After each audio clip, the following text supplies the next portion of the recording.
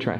Hi, Senator Jasinski here at the Capitol. I'm excited to tell you that today I got my first bill out of the Senate committee. And what it does is streamlines government. It allows the disabled veterans to get their homestead credit.